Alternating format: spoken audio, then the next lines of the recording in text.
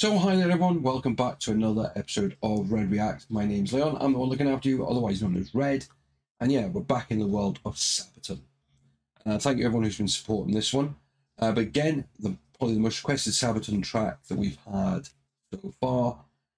No Bullets Fly, the animated video. I'm looking forward to seeing this one. I've only seen the very first 2 seconds as we loaded it in ready. So yeah, already intrigued by this. So thank you everyone who's requested this one. There's so many to mention, but please keep those requests coming in via the comment section. Doesn't just have to be Sabaton. Always interested to see what people have got to request. Please keep hitting that smash button if you're enjoying it. And of course, most importantly, please keep hitting that subscribe button, the notification bell to inform when we upload. The support you guys have given me in this channel has been amazing. This has got me curious. I'm looking at a screen of planes. So let's get on with this one. Let's have a look and see what's happening. And let's hopefully enjoy another one. Ears in.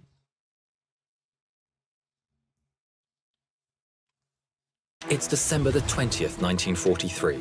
And in the freezing air, high above Germany, Second Lieutenant Charles "Charlie" Brown is at the controls of his B-17F, ye old pub.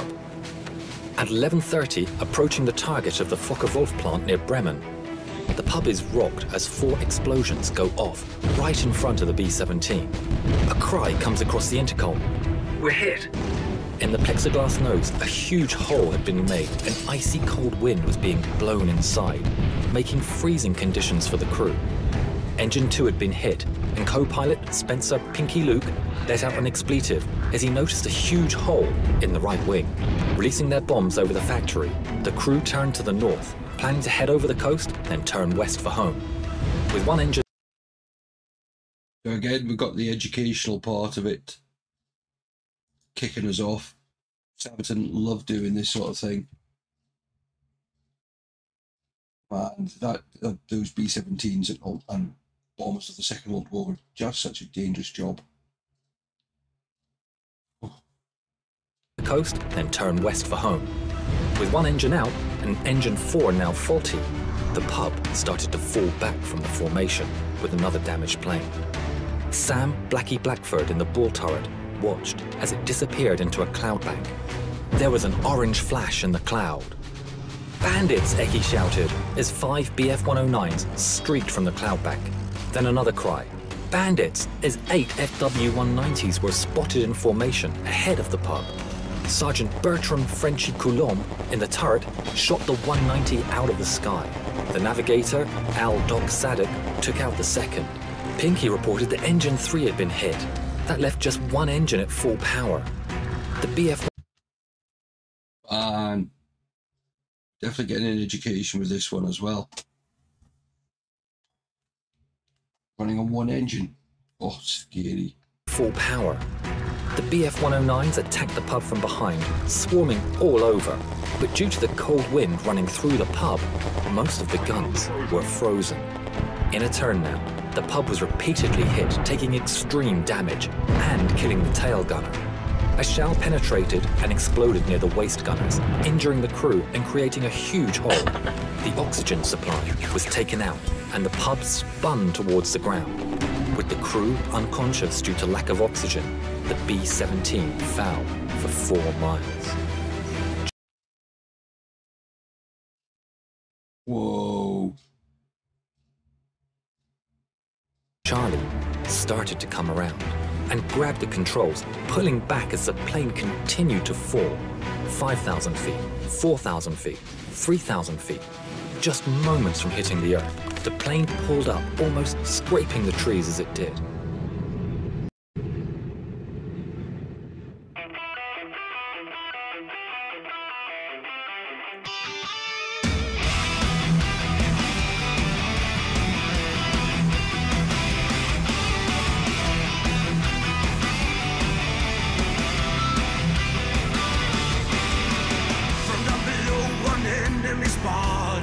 So hurry up, rearm and refuel.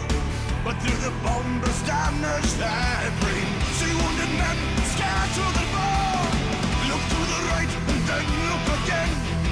I see the enemy in the eye. No bullets fly, spared by his mercy.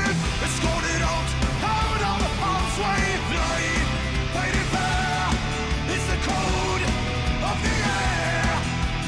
Round us, heroes, foes. Man.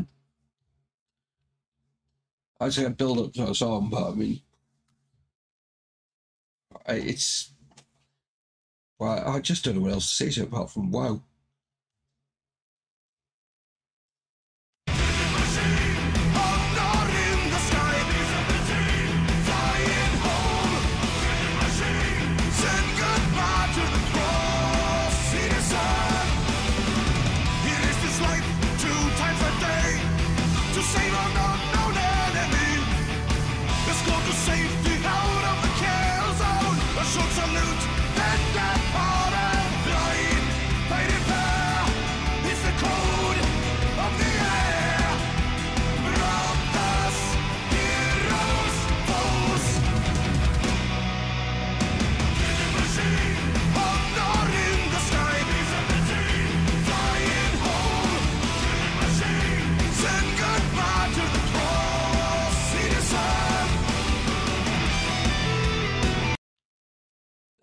I mean, this video is so well done.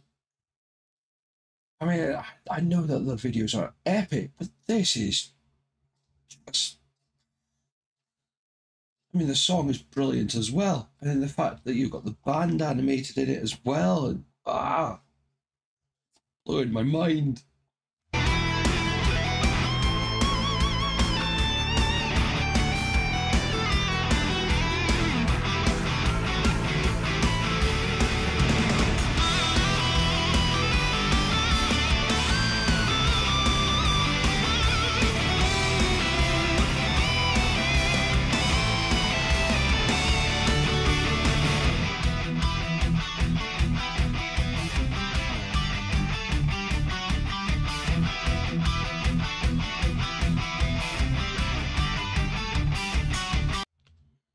And again, it's that unwritten code, as they said, that code of the skies. Yeah, it's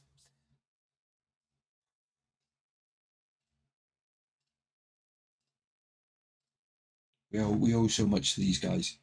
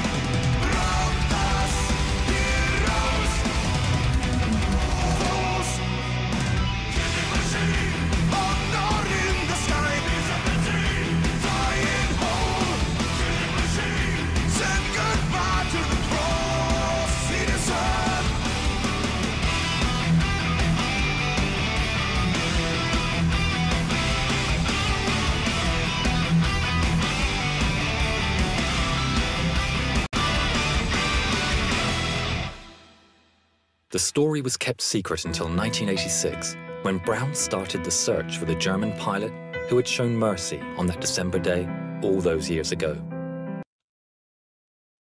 Man. So he kept the story secret for over 40 years. In 1990, Brown received a letter from a man named Stigler, who was living in Canada. Stigler explained that he had been the pilot of the German fighter who had escorted Ye Olde Pup. This video is of their first meeting.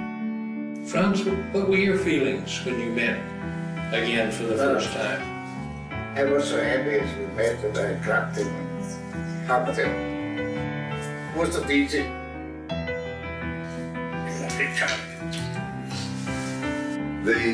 The fact that he risked his life really in many ways, and I wrote him in a letter. I said, if you If you made a habit of feeling sorry for bomber crews, flag up alongside them, I am sure that you were shot down many times.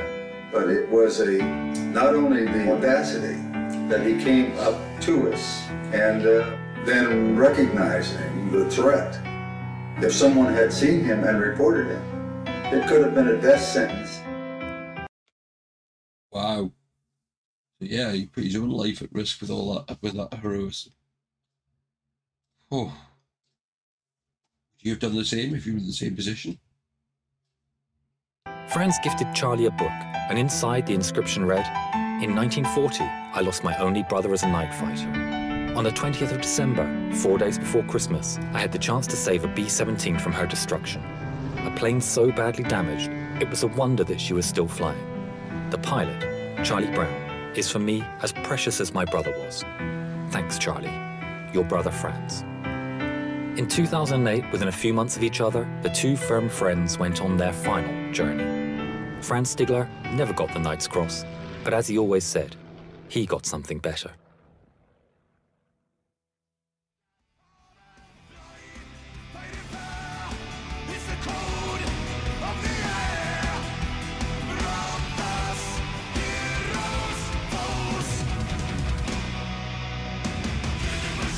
Mom, you gotta listen to this.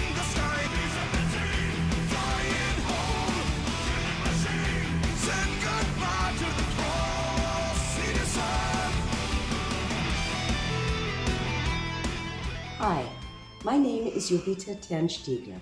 I would like to thank Sabaton and your song, No Bullets Fly. Because of this, the story of my father will live on. See you on your next concert tour. Safe journey, gentlemen, and again, thank you. Wow. Wow. But that's... what an ending. What an ending. No, it's a story that deserves to live. There's lots of stories you get. I know there's going to be a lot of them as we deal with them, so I don't want to go into too many bits, but it's a story that deserves to be kept alive, and hopefully playing our part now by doing this, we've done our little bit to keep it alive as well. Yeah.